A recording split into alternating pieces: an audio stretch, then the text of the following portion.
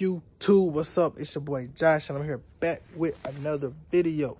And on this video, I got a dude that got some waves. He's been woofing for 5 weeks. So it's gonna be a crazy video. It's gonna be an all natural video, no enhancements. I know a lot of you guys be dissing me on the enhancements though, but it's cool, you know. So this cut is a natural cut for the people that don't like enhancements. Hope you enjoy this video. And if you are new, please subscribe to my channel and please follow me on Instagram. I have a lot of major heat on Instagram that I don't do videos on, that I drop on there. And I'm pretty sure you guys would love those cuts. I'm loving the support. So let's get right into this video. I hope you guys enjoy it. Spielberg. YouTube, like I said, right here we have a major transformation. I'm going to be cutting his hair down to a 1.5. He's been woofing for 5 weeks. So let's get right into this cut. So right now we're going to be combing through his hair just to lift the hair up off the scalp. So when we cut the hair down, it'll be an easier process. So right now I have my cordless wall seniors with my 1.5 guard on. And I'm going with the grain. And I'm going in the same direction that he would as if he was brushing his hair, just to keep his wave pattern accurate. And like I said, he's been woofing for 5 weeks. That's what he told me. So as I'm cutting it down, you can see his waves start to pop out as soon as I'm cutting the hair. He has them in there really good.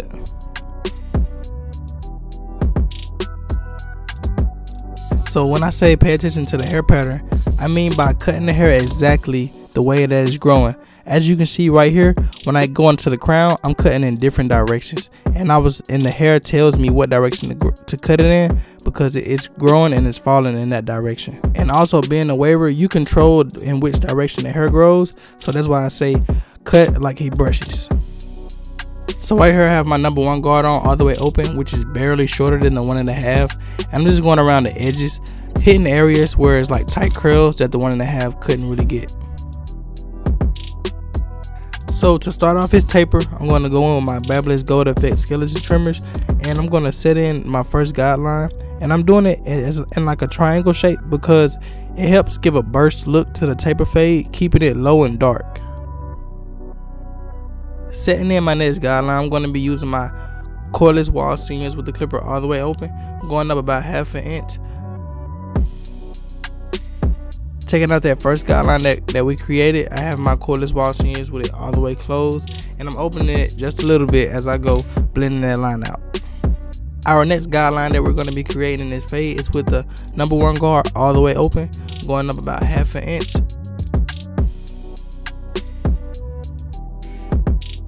So our next step is going to be with my number 1 guard all the way closed, coming right behind that number 1 guard open, and this is just going to soften up the line. And right now I'm just going to be fading down. And when I say fading down, that means I'm working my way down to lower numbers in my guard system. So right now I have the 1/2 guard on, coming right behind that number 1 guard all the way closed, flicking that line out. So right now I have my number 2 guard on, which is going to be the biggest guard that I use in this fade. And I'm going to do another process of fading down.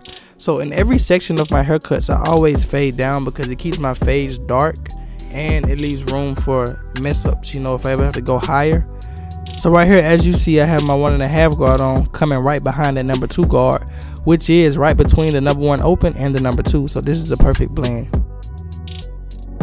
Right here I have my number 1 guard on with it all the way open, doing some detail work, and you will see me hitting that little dark area right there in between the section where the 1.5 and the 1 open meets, just to clean it up a little bit. Alright, starting on the other side, I'm going to be setting in my bald line again with the same technique with my Barber Gold Effect skeleton trimmers, setting in an arrow like shape. Setting in my first guideline, I have my cordless wall seniors with the clipper all the way open, going up about 1/2 inch. So right here I have my cordless wall seniors all the way closed. I'm just flicking at that guideline that we just created, opening it a little bit as I go to watch that blend come to life. My next step in this phase with my cordless wall seniors again with the number 1 guard all the way open, and right here I'm going to start my fading down technique. So right now I have my number 1 guard all the way closed, coming right behind that 1 guard open, and I'm just hitting that line that we created with the 1 guard open, softening it up with the number 1 guard closed to come back with the 1/2 guard just to blend that line out. So right here I have my half guard on. As you can see, it's mostly blended, but the little hairs matter and the little details matter. So I'm just going to be flicking at the line just to finish it off. Like I did on the other side, I have my number 2 guard to start off my next section of fading down. And like I said, the 2 is going to be the biggest guard that I use on this fade, just because we cut down his hair to a 1.5 and the 2 guard fades right into the 1.5 perfectly. So right here I have my 1.5 back on, and I'm going with the grain again just to ensure that my blend has a perfect blend. So right now I'm going to have my 1.5 guard with it all the way open, blending right into that number 2 guard, and I'm going to be fading down. So now that I have it open, I'm going to come back with it closed as I walk down in my fade. And I hope you guys always notice when I'm fading, I'm always brushing after every pass almost. I'm always brushing. It helps to lay your hair down so you can see your fade. So right now I have my 1 guard on, and I'm hitting that same area that I did with my 1.5. And I'm just laying the hair down a little bit more just because that 1.5 seems like it just didn't give that blend that I needed. And I'm going to be hitting the areas, doing some detail work where I had my 1.5 guard at, because the 1 guard open fades right into the 1.5 very good. So I'm just hitting those areas with this guard.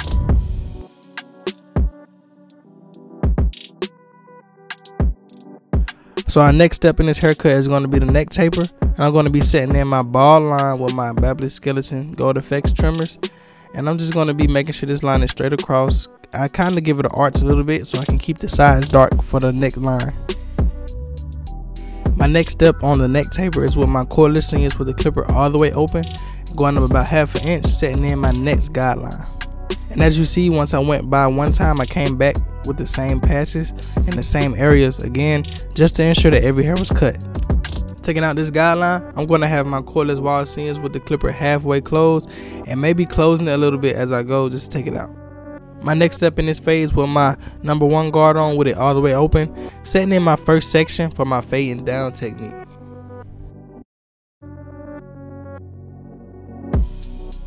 After setting in that guideline with the clipper with the number 1 guard all the way open, I come back with the number 1 guard all the way closed, flicking at that guideline to come back with the half guard. So right now I'm just softening it up. So right here, coming behind that 1 guard closed, I have my half guard on, flicking at that guideline, just finishing it off.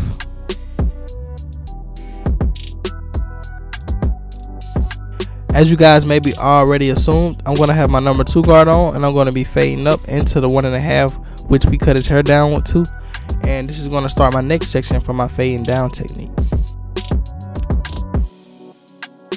After going in with my number 2 guard, I have my 1.5 guard on with it all the way open, just flicking at that line, and I'm going to be fading down. So we're just going to be softening the area until it meets with the 1 guard open.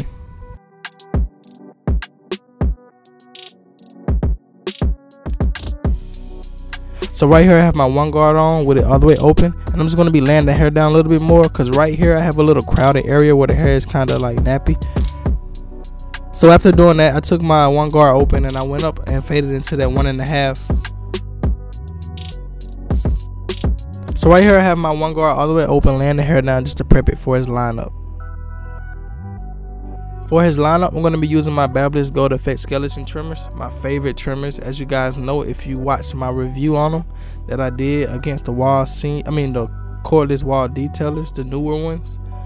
But as you can see right now, I'm just doing this lineup, making sure everything is crispy. And I always, a lot of barbers do the lineup first. I used to do that, but now I feel like I keep my fades kind of darker when I don't do the lineup first. I guess it just depends on how bad the haircut is, because sometimes when you have too much hair on the head, it's hard to fade without any kind of direction. And shaping the lineup first for some barbers gives kind of direction to the fade. From how this video began, you wouldn't even have thought that his lineup would look like this.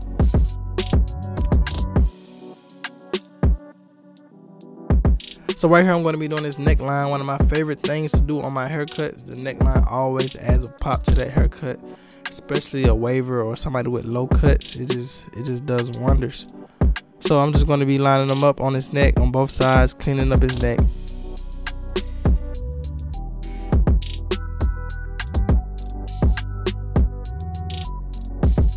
Look how crispy that line came out. You can't tell me that's not sharp. You really can't. That looks good.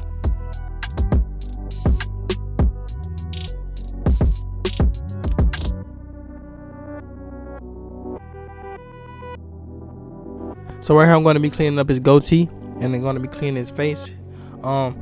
He doesn't really have a goatee all the way yet, but he wants to create it. So right now I'm just going to line it up, and we're going to keep lining it up until it comes, because it usually does on a lot of my clients. Like, the more I line it up, you just see it coming in like slowly. It's crazy how it just works. If you just line it up and just have that faith, you never know what can happen. So we're going to see how this turns out. I might show you guys again if we do another haircut on him. So almost done with that. After this, I'm just going to clean his face up a little bit more. And what's coming next is going to be crazy. It's going to make this haircut pop. Just stay tuned. So right here, I had to fade it a little bit on the side. I left this side of the fade a little bit darker than the other side. From where the C cup is. The C cup on this side went like all the way down. On the other side, kind of didn't. So right here, I just did a little detail work just to make this fade a little bit, sit a little bit higher, so it won't look as dark when looking at it from the other side.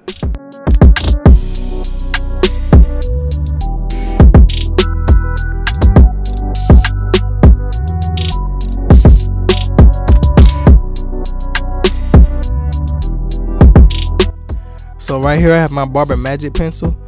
We kept his line up natural, but this is going to make his natural line pop. When applying the Barber Magic pencil, you want to put it on thin and as close as you can to the hairline. That's just going to be the most effective way to make it look natural and give it the best results. After applying the Barber Magic pencil, you want to always come back with your trimmers and smur it out so it won't look so obvious on the hairline. I see a lot of barbers who do this, but they have it real obvious. I don't know if they do it purposely or if they don't know that they need to smur it out to make it look natural. The whole purpose of this is to make it look like a natural ash line. So we are done with this cut, and like I always do, I ended out with my Babyliss Gold Effects shaver just to clean the face up, to give them a nice smooth look, smooth feel to the touch, to get out any loose hairs that's visible to the skin, and just, you know, finish it off strong. So right here I just added some oil sheen for the shine. I'm gonna brush it in, you know, just show its waves off a little bit, give it some moisture, some condition, and all that good stuff, you know what I mean, because he's seasick on top.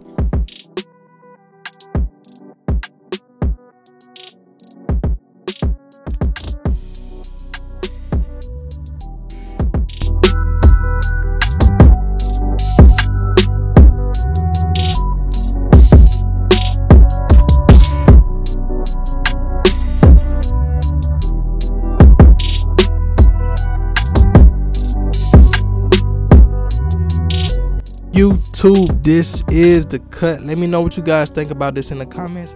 Leave a like, share it with a friend, and if you're new, subscribe to my channel, and don't forget you can follow me on Instagram at Joshxbarber as seen on the top of this video. I hope you guys enjoyed this video. It's your boy Josh, and I'm out.